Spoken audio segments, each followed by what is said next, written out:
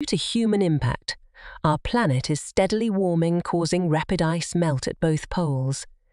Polar bears in the Arctic rely on sea ice for hunting seals in the water.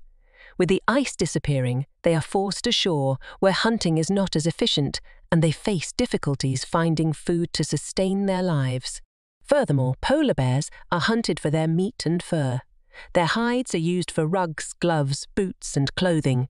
Offshore oil development has led to the establishment of sturdy drilling platforms near the Arctic.